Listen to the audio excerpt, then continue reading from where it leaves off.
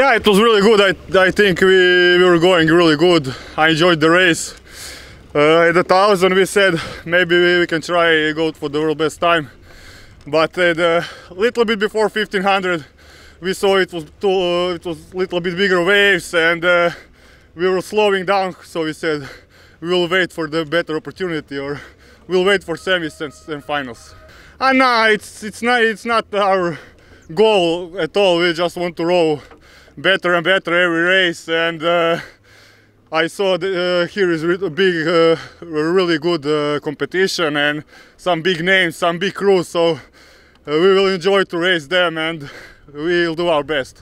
Well, I have to say it's great. It's a great venue, lots of space, everything is set, and we really enjoy it here.